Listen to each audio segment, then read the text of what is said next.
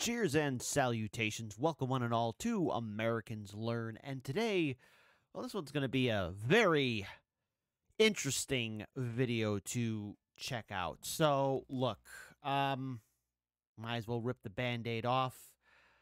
Dr. Hans Münch, the good man of Auschwitz. So, this is from Biographics. I think this is going to be a very difficult video to sit through in regards towards, well, the good doctor and who he was associated with, especially when we look at the many crimes of the Third Reich. So, let's get ready to get our learn on for Americans Learn. And get ready to check this video out, since I'm in charge of the ones and twos. And as always, please support the original content creator. The original link is in the description box below. Let's get ready to play this video in a 3, a 2, a 1. This episode is brought to you by CuriosityStream, a subscription streaming service that offers thousands of documentaries and non-fiction titles from some of the world's best filmmakers, including exclusive originals. Unlimited access starting at just $2.99 a month and 30 days for free if you sign up through the link below and use the code Biographics. More about them in a bit.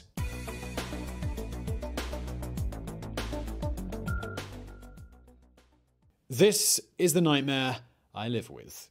This is how today's protagonist describes the haunting memories of his experience at the Auschwitz-Birkenau extermination camp 50 years after the events of World War II. But this man was a doctor, not a gaunt prisoner or harrowed survivor. He was, in fact, an SS medical officer, one of the many Nazi doctors who worked within the industry of death that the concentration camps served as the backbone of. But unlike many of his more infamous peers, this man went down in history as a good doctor. A good man. The SS and a good man. Two words that you wouldn't think would be put together properly or should be anywhere near each other.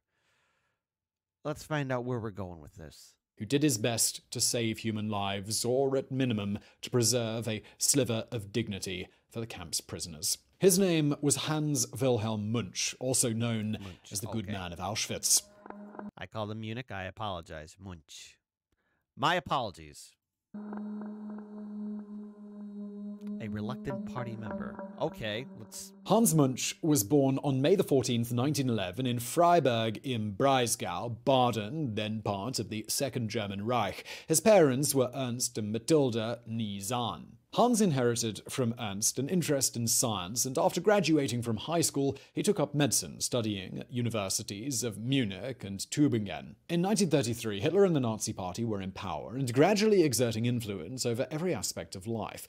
As Hans progressed in his medical studies, he considered gaining formal party membership as a prerequisite to have and keep any future job. In later interviews, Hans Münch stated that he tolerated Nazi ideology but never actively supported it. He was somewhat enthused by the patriotic rhetoric, and he recognized that the German economy and welfare of the middle class had improved since the Nazis took power. His family was even less enthusiastic about National Socialism. His father, Ernst, was completely indifferent, while mum Matilda was strongly opposed. As per the anti-Semitic stance of the party, well, the entire family detested it wholeheartedly. But to Hans's own admission, they never took it seriously. To the future Dr. Münch, the anti-Semitic propaganda was little more than empty words and bombast. He could never believe that the Nazis would actually take violent, systematic actions against German Jews. For these reasons, in 1934, Hans joined without much conviction two Nazi youth organizations, the National Socialist Mechanized Corps and the National Socialist Union of Students. It wasn't until May of 1937 that Hans became a card-carrying member of the Nazi Party, and even then, it happened almost by chance. As Hans completed his studies, he entered a scientific competition to find a local alternative to agar-agar, an imported substance derived from red algae. At the time, it was used in labs as a culture medium to study bacteria. Hans won the competition. His entry into the contest, a few lines describing the new substance, was accepted as a dissertation thesis. Moreover, he received further praise and recognition from the party itself. While completing his medical internship, he was given a leadership position in a bacteriological department, supervising scientific teams producing the new culture medium. So it was all just a series of coincidences and everything working out, I guess, in a way to make it seem like he would be part of the party, even though he, I guess, was reluctant about it. I mean, there are incidences of people who were living in Germany at the time who probably were unaware of just how far Adolf Hitler would lead Germany down the dark abyss that would be the Second World War. And, when we look at the Depression and how worldwide millions upon millions upon millions of people were impacted by it, there was a time of absolute desperation and people starving and dying in the streets. And when we look at the videos, we can look at it through the comfort of our cell phones or computers. And, it's one thing to watch. It's another thing altogether to live through it. And with the aftermath of the First World War and then eventually the Depression, there was an era or an environment of desperation in which people clinged to a system or what would eventually be a political institution that promised them that it would uplift them out of poverty. And out of that desperation, a heavy price was put upon them. Oh, let this serve as a lesson. Always read a contract. And just because someone says they'll make their life easier for you, just really ask yourself, what's in it for them? But all right, let's find out more about the good doctor. Exchange, though, he had to join the Nazi Party.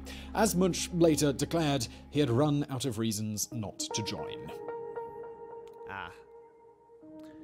Reluctant party member to now eager volunteer. Okay. On September 1st, 1939, the long, dark night of Europe began as German troops crossed the border into Poland. Many doctors had been drafted into the armed forces. But as Hans became Dr. Münch, he was labelled indispensable. He was not drafted, and military authorities asked him to stay in Germany to replace other physicians who had been sent to the front. During the early months of World War II, Dr. Münch was in a small countryside hospital in Bavaria, acting as a replacement for an absent medical officer. While stationed there, he met and married his wife, also a fellow doctor. Against her wishes in early 1941, Hans volunteered to join the armed forces. His motivation lay in patriotism, as well as feelings of guilt. He, a young man, had a comfortable position in a countryside hospital, while older doctors were dying on the front line. Hans was still indispensable, though, and his application was rejected. He then tried to seek help from his sister, a secretary at the office of the General Staff. She arranged a series of meetings with various officers and ministry officials, but with little result. Dr. Münch remained stuck in Bavaria until one day in Munich he ran into an old school friend, Dr. Strasberger. Strasberger told Hans that he was doing well, as he had secured a non-specified job with the government. When Münch told him about his difficulty in joining the military, the old friend advised that he volunteer for the Waffen-SS rather than the regular army. Strasberger was an SS officer himself and was actually part of the staff of Reinhard Heydrich, the SS second-in-command. Münch was delighted about the encounter. The Waffen-SS were the fighting unit of the organization. Joining them would mean helping fellow troops at the front. In other words, he could fulfill his duty as a patriotic German. At that time, he did not suspect, or at least he claimed he did not suspect, that the Waffen-SS could be also involved in the administration of the concentration camps.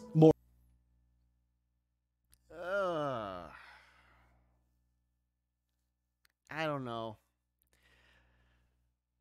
After seeing all the propaganda, all the leaflets, good Dr. Hans, you really want to play like, oh, I didn't think they'd really do it, but okay, fine. Look, I mean, everything that the Third Reich or what eventually would be, the Nazi government, if you really listen to what they were saying, of course there was going to be follow through. And I guess the doctor still wants to be blindly ignorant. Okay, that's his statement. so be it. Moreover, Münch had little knowledge of the camps, or again, so he claimed. He admitted that he knew about Dachau and other camps in northern Germany, but he was allegedly unaware of the extent of the atrocities being perpetrated. When his application was accepted, Münch was told that he would initially be posted near Krakow in Poland. After completing his SS officer training in June of 1943, the Nazis kept their promise. Dr. Hans Münch was posted to the Hygiene Institute of the Waffen-SS in Reiskow, near Krakow. This institute performed all hygienic and bacteriological laboratory work for the local SS, Wehrmacht, and police units. Its lab analyzed samples of blood and other fluids to detect cases of typhus, malaria, and syphilis. It also managed growth cultures for a variety of bacteria in order to develop antibiotic treatments and vaccines. Because of his experience with bacterial cultures, this was a logical assignment for Dr. Münch. He later realized that the Hygiene Institute was assigned regular shipments of beef to be used in the bacterial cultures.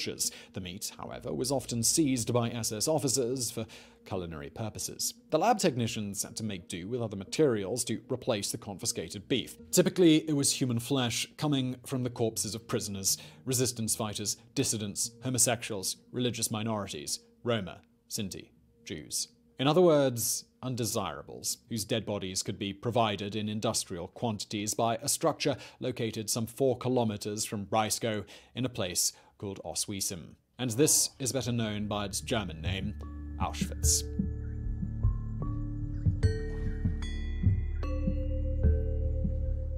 The Reiskow laboratory was one of many satellite facilities of the larger Auschwitz-Birkenau complex, which were dedicated to medical, chemical, and pharmacological work. The Hygiene Institute's main task was to control outbreaks of infectious diseases at the camp, as well as to trial new medicines. Other facilities and medical teams were purposefully dedicated to dangerous, unethical experimentation on human subjects. The most infamous case is that of the Angel of Death, Dr. Joseph Mengele, whose biography we've already covered on this channel.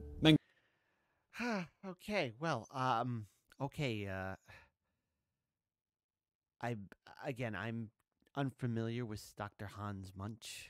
I'm very curious to see why he is called the good man, but already, he comes off to me, it's my interpretation, as someone who's blindly ignorant or just choosing to ignore the screams and hoping that they'll go away. I get it. The depression made everyone desperate, but after a while, coming out of that desperation, was it worth it? And, okay, these are his statements. He didn't know. He didn't know. He didn't think things would happen, but there has to come a point where it's just, okay, did you purposely just ignore the dead bodies that you were stepping over? Or did you just kind of knew but pretended that they'd go away? I mean, I guess I don't know. I can only imagine what kind of mental gymnastics was going on in his head, and until he got to Auschwitz, I guess. Mengele was particularly notorious for his trials on identical twins, the so-called perfect specimens. One could serve as a control subject, while the other endured the experiments. Such was the environment that welcomed Dr. Münch, a decent man with little interest in Nazi ideology and with no ambitions of advancing his own career at the expense of unwilling test subjects. Münch later stated that after visiting the main camp for the first time with his wife, both were shocked. His wife refused to take lodgings in Reiskow and returned to Germany. Could Hans have done the same? In a later interview, he claims that SS officers and soldiers did not have a choice to leave Auschwitz once they had been assigned to it. This was disputed by the interviewer, Dagmar Osterman. As an Auschwitz prisoner, she was forcibly drafted as clerical helper into an administrative office within the camp. There, she processed several requests of SS personnel who would rather go to the front than serve at Auschwitz. So, if he had the chance to leave, why did he stay? Dr. Münch claims that after his initial months at the institute, co-workers and prisoners themselves asked him not to leave as he was needed there. So why did they need him? Because very early on, Dr. Münch behaved like one of the only real human beings on the German side of the camp, like a real doctor, more loyal to the Hippocratic Oath than to the Third Reich. The Hygienic Institute was staffed by some 100 prisoners, mostly Jewish and Polish, with previous experience in medicine and lab research. They worked at Reisko essentially as skilled slave labor, under Münch's direct supervision. As they joined the institute, these workers would be marched in and mistreated by SS guards. Münch was the only one who took time to meet each one in person, shaking their hands and welcoming them to the institute. This simple act of civility put him under the spotlight of his superiors. Someone nudged me that my behavior was unacceptable. One prisoner, Dr. Louis Michels, also worked with him daily and described Münch as friendly. He showed personal interest in people, never humiliated anyone. He seemed oddly out of place. Now, just before we continue...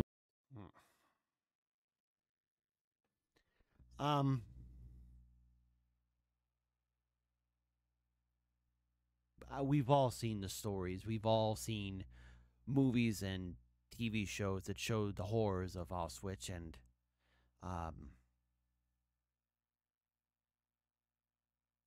the fact that there was only one person there that showed an ounce of humanity, I just have to... The amount of depravity, the abuse, the nightmare to go through with something like that, to treat another human being like that is unimaginable.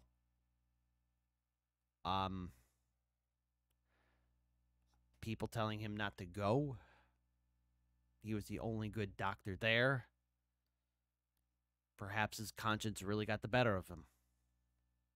With today's video, I do want to take a moment to thank who's made it possible, and that's CuriosityStream. CuriosityStream is a subscription streaming service that offers thousands of documentaries and non-fiction titles from some of the world's best filmmakers, including exclusive originals. Now, if you're enjoying this one, then why not try out CuriosityStream for free and check out their docuseries called Apocalypse World War II. If you want to get a bigger picture on what's going on in today's video, that's a great documentary to check out. CuriosityStream is available on pretty much every platform you can imagine. Roku, Android, Xbox One, smart TVs, iOS, the list really does go on. Look, if you've got a screen that was made in the last 10 years, you're probably going to be able to watch CuriosityStream on it. It's also available worldwide, no geo restrictions. Get unlimited access starting at just $2.99 a month. And for you guys, the first 30 days are completely free if you sign up at curiositystream.com/biographics and use the promo code biographics during the sign-up process. It's a great way to support the show, and let's get back to it.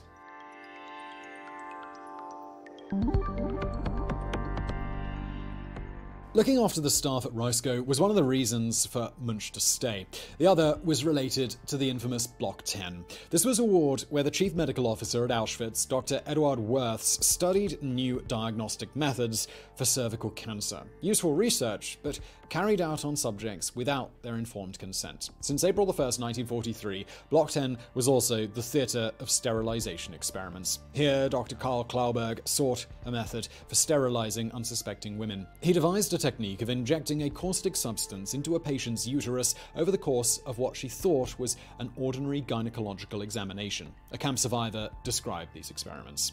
A white substance was then injected into my uterus. The syringe was about 30 centimeters long. Such injections were done to me 3 times with breaks of 3 or 4 months. After each injection, I had a terrible burning sensation in my abdomen. Dr. Klauberg was assisted by a nurse, Sylvia F., a Jewish prisoner from Slovakia. Dr. Münch, who worked occasionally in Block 10, described her as being about 20 years old, tall, and very beautiful. More importantly, she was Klauberg's right hand and demanded absolute respect as she selected which women would be sent to the gas chambers at Birkenau. When Klauberg was moved to another post, some 25 young women were still in Block 10. Their function was now to provide saliva samples to the Hygiene Institute in Reisko. But eventually, Münch's superiors asked him to terminate the collection of saliva. As innocuous as it sounded, the cessation of saliva samples was a death sentence for those women. Now that they were not involved in experiments any longer, they were going to be gassed. Dr. Münch could not accept that. During a sleepless night, he devised a plan. He concocted a new experiment requiring these women as participants, a clinical trial to assess the efficacy of a new vaccine against granuloma, an infection of the gums. The project was approved, and he was able to save the young women of Block 10. He warns them, "You must tell everyone that these experiments are very painful and disagreeable so that the headquarters people do not get wind of anything." This was one of many instances in which Dr. Münch designed new harmless trials or extended pre-existing experiments to ensure test subjects were not marched to the infamous showers at the camp. He found ways to help prisoners more directly as well. An official court document later stated he was helpful in the frame of his possibilities and even risking his own safety. For example, Dr. Münch helped women prisoners meet their husbands in secret. He succeeded in exempting at least 2 inmates from the punishment battalion, and he ensured the transfer away from Reiskow of an SS guard against whom the prisoners had complained. Prisoner and colleague Dr. Michals became very ill with appendicitis in the summer of 1944.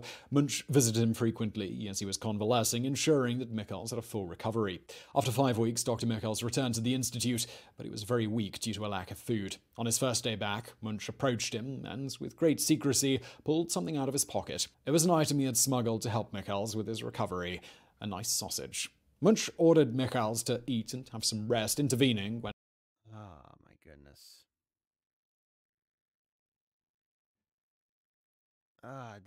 Even the cat and mouse game of trying to even protect people's lives. Okay. He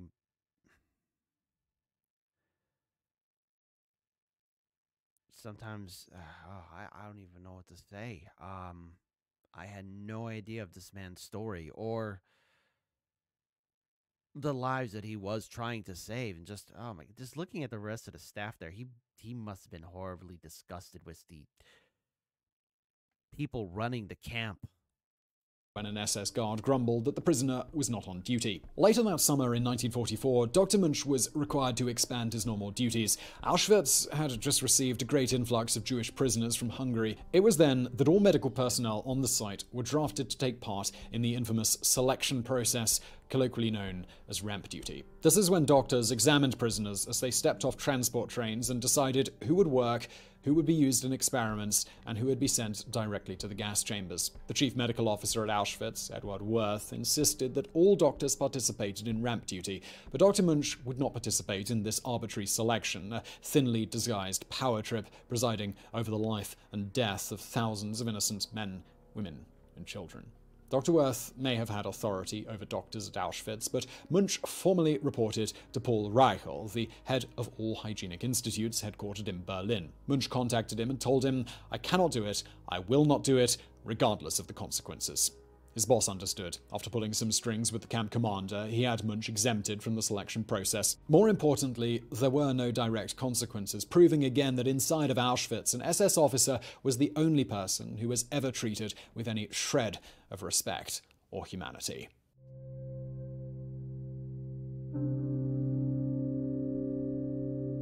In January of 1945, SS authorities began the evacuation of Auschwitz as the Red Army pressed closer from the east. All the Jewish prisoners working at Reiskow received the news that they would be transferred to an unknown destination. The lab workers were reluctant, suspecting that they were going to be sent on a death march. Headed by Dr. Michals, they decided to talk to Münch. He shared their concerns and even suggested helping them in a daring escape attempt. He would procure SS uniforms and walk them through the gates of Auschwitz to freedom. Eventually, they agreed it was safer to join the transport column than escape toward the Swiss Alps. Dr. Michals survived the late stages of the war and wrote about his last goodbye with Dr. Münch. To prove his goodwill, he gave us a revolver and ammunition in case we had to shoot our way out. He shook hands with each of us and wished us early freedom. That was the last I saw of him.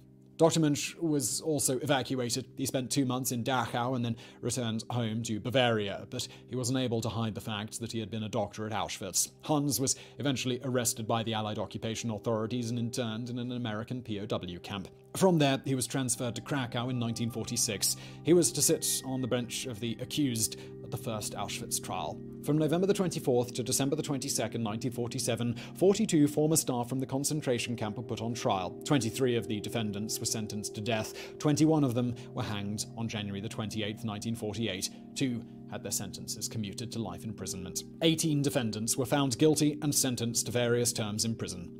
Only 1 out of all of them was acquitted and released: Dr. Hans Münch, the righteous doctor, the good man of Auschwitz. During the trial, the main charge against him was that he had injected prisoners with malaria-infected blood.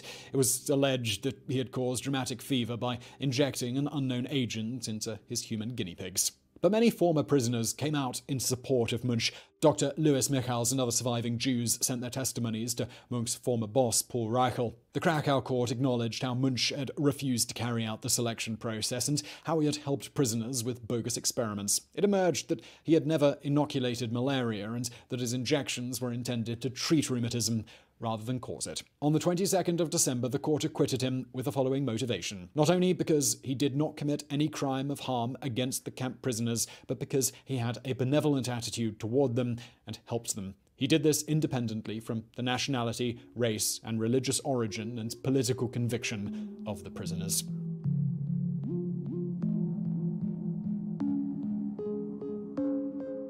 After the trial, hearing of this man and what he had to go through to try and save lives as best as he could. And again, it's a little uncomfortable to talk about this because, I guess we're so bombarded with, short summaries of historic events, a lot of characters and significant details, important details, are usually passed over or fly under our radars and are easily dismissed. There are so many instances throughout history, just not only in the Second World War, but throughout history, of people who have done monumental things to save others.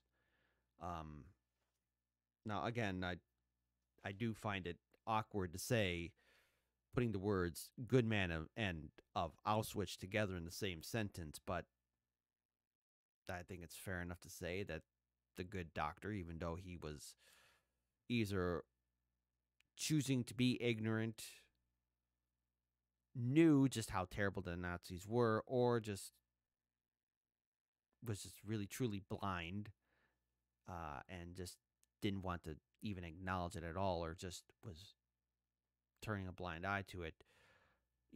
At the end of the day, you're still a human and you have to make choices. And Dr. Hans never gave up his oath to be a doctor and do no harm. How you could pull that off during that time under that kind of political system, it's a miracle that he was able to keep his humanity intact. And the fact that there were witnesses who came forward to say that this man saved their lives, it really says a lot. Münch returned to Germany and began working as a practicing doctor in Rosshaupten, Bavaria. For many years, neither Münch nor his wife spoke to their children about his experience at Auschwitz. All they knew was that he had been on trial, but that he had been acquitted. His son, Dirk, later said, "I think my father was somewhat paralyzed. He could not talk very much to his children about what he saw and felt." In the decades after the end of the war, Dr. Münch became a sought-after witness and expert. His opinion was consulted by prosecutors, journalists, and survivors to shed light on the atrocities perpetrated at Auschwitz. For example, in 1955, Dr. Karl Klauberg, the torturer of Block 10, returned to West Germany. Right after the war, he had been arrested by the Soviets and kept in captivity for a decade. Upon his return, he made several public statements about the medical importance of his work at Auschwitz. Survivors of Block 10 and their families immediately petitioned for Klauberg to be tried. In June of 1946, Dr. Münch was then approached by prosecutors, and he volunteered his testimony, providing valuable details about the activities of Klauberg and his right-hand woman, Nurse Lisa F. Some years later, Münch was summoned to the second Auschwitz trial, this time as a key witness. The second trial was held in Frankfurt from December 10th, 1963 to August 10th, 1965. 22 former SS officers and guards were indicted for their complicity in war crimes. Thanks to Münch's testimony, 18 were found guilty and sentenced to various terms of imprisonment. During the early 1980s, Dr. Münch participated in 2 documentary films produced for German TV. The director of one of them, Bernhard Frankfurter, later arranged for the doctor to meet with a camp survivor, Dagmar Ostermann, whom we already quoted. Dagmar interviewed Hans at length in April of 1988. The transcript was later published in a book titled The Meeting: An Auschwitz Survivor Confronts an SS Physician. The interview sheds light on how and why Münch eventually joined the Nazi Party and the SS. It also reveals many details on how exactly he helped prisoners at the camp. However, the editors of the book, Frankfurter and Susan Cerniak Spatz, also a camp survivor, offer a different interpretation. They posit that Münch knew very well what was going on at Auschwitz long before working there, and that he stayed at his post in Reichsgau out of opportunism and careerism, mitigated by sporadic acts of kindness. In August of 1993, Hans Münch was interviewed by another Auschwitz survivor, Eva Moses-Kor. Eva and her twin sister Miriam had arrived at the camp in the spring of 1944, aged 10. Their parents and two older sisters were almost immediately selected to die in the gas chambers. The twins were chosen by Dr. Mengele to be among his test subjects. When the Soviets liberated Auschwitz on January the 27th, 1945, only 200 out of 3,000 of Mengele's twins had survived. Eva and Miriam were among the lucky few. When Miriam died, Eva opened in her memory the Candles Museum in Terre Haute, Indiana. Candles stands for Children of Auschwitz Nazi Death Lab Experiment Survivors. While organizing a conference on Nazi medicine, Eva decided to contact Dr. Münch. She wanted to know more about Dr. Mengele, but Hans couldn't give her much insight. He knew him, but he had not worked alongside him. Eva had questioned him about the operation of the gas chambers, and he replied, "This is the nightmare I live with. I had to watch the operation of the gas chambers, and then, when the bodies were dead, I had to sign the death certificates." Münch provided detailed descriptions on how the pellets of colorless, odorless Zyklon B gas were dropped through the air vents into the mock showers. This was a precious testimony, one that would finally shut the trap of those few remaining morons who denied the existence of the gas chambers, or even worse, denied that the Shoah and the extermination of other undesirables ever took place. 2 years later, Münch and Eva joined forces again for a special event. It was the 27th of January, 1995, the 50th anniversary of the liberation of Auschwitz. On Eva's invitation, Dr. Münch joined for the televised commemoration, during which Eva read 2 documents that they had authored and signed. The first one was a declaration by Dr. Münch in which he attested the existence of the gas chambers. "I saw thousands of people gassed here at Auschwitz. Children, old people, the sick, and those unable to work were sent to the gas chambers. These were innocent human beings, Jews, gypsies, homosexuals, Hitler's political opponents, anyone who did not fit Hitler's idea of pure Aryan race. I am signing this paper of my own free will to help document the cruel intolerance of my fellow SS. I, a former SS physician, witnessed the dropping of Zyklon B into simulated exhaust vents from outside the gas chambers. After 3 to 5 minutes, death could be certified. This is the nightmare I continue to live with 50 years later." Eva's document was equally powerful. In her declaration, she had decided to forgive the torturer and executioners at Auschwitz, even Dr. Mengele. "I, Eva Moses-Kor, in my name only, give this amnesty because it is time to go on. It is time to heal our souls. It is time to forgive, but never forget." Wow. Never forget, that was the main message carried by Hans, Eva, and others who had decided to document the darkness of the concentration camps. Individual memories are the greatest weapon against the return of such darkness. But the memory of an individual can be fickle and unreliable, especially in old age, when the ravages of dementia and Alzheimer's disease can wipe clean the slate of one's memory. Yeah, Alzheimer's. I've seen that hit my older relatives, and it is a difficult thing to witness firsthand. And anyone that deals with taking care of their loved ones who are going through Alzheimer's or dealing with dementia, you're a fighter and you have my eternal respect. I know what you're going through. Ay. That hits close to home. Or distort it, changing the perception of the present and interpretation of the past. Sadly, that is what happened during the final act of Dr. Hans Münch's life. In November of 1998, he was interviewed by German magazine Der Spiegel after a viewing of Steven Spielberg's Schindler's List. Dr. Münch was a household name and widely known as the good man from Auschwitz. And yet, during the interview, he made several shocking, disparaging, hateful comments about the Jewish people, and he even praised Dr. Mengele's work. Mengele and the others sent us their material: heads, livers, spinal fluid, whatever came up. Münch claimed it was thanks to this provision of organic material that he could perform experiments in ideal conditions. He even mentioned intentionally infecting prisoners with malaria. The interview was followed by another media appearance in a French radio station. During the broadcast, Münch stated that Roma and Sinti prisoners at Auschwitz were pathetic and that the gas chambers were the right solution to get rid of them. Both his son and daughter were aghast at these comments. They revealed to the media that their father had been suffering from Alzheimer's disease for a while now. He had almost completely lost his short-term memory, and he lived in a state of mental confusion. This is the explanation on which most media outlets agreed upon. After all, his conduct at Auschwitz had been clearly documented at the first trial shortly after the war. Many witness accounts from prisoners had exonerated him from atrocities, especially infecting prisoners with deadly diseases. Münch's declarations nonetheless sparked 2 court proceedings in France and Germany on counts of instigating racial hatred and supporting Nazi ideology. In the case of the French trial in 2001, Hans Münch was convicted in absentia, although a medical commission recognized him as being severely psychologically disturbed. The verdict never reached him. Dr. Hans Münch, then 90 years old, had passed away in his family home in Aargau, Bavaria. Now, I'm not going to ask you if you enjoyed today's video, but I do hope that the story of Hans has inspired you to study and keep alive the memory of what happened in the camps. Another Auschwitz survivor, Primo Levi, warned us that it happens, therefore it can happen again. This is the core of what we have to say. It can happen, and it can happen everywhere.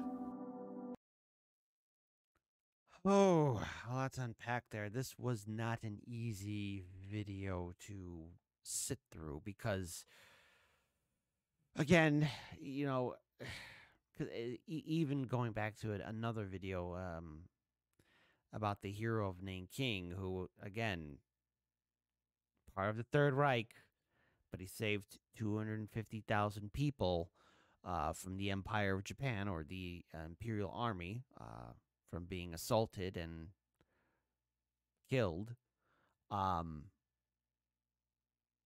I guess the story of Hans Munich, or Munch, sorry, Hans Munch, read that wrong,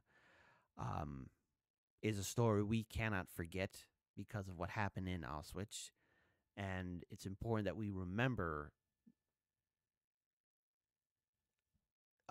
just the cruelty and depravity that was done there, and the stories of these survivors, because we cannot forget that.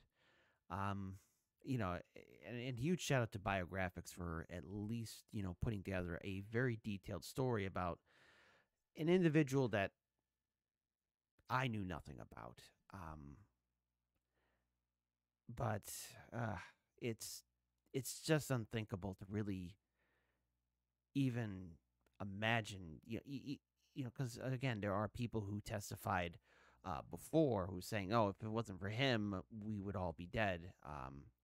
Especially during the Nuremberg trials, but then later on, I guess through old age and dementia, I guess people lose their wits. I've seen it firsthand happen to my loved ones.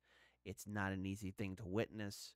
So, like with anyone in history, we judge them by their actions, the good and the bad, and everything else will be decided from then. Until then, if this is the kind of content you guys like us to check out and learn more about, please type it in the comment section below. Please give us your thoughts. This was a very difficult video to sit through because, again, just hearing the words "the good man of Auschwitz" just doesn't sound that comfortable to me. So, but he was a person in history, and we need to know everyone's story so that we don't make the same mistakes again.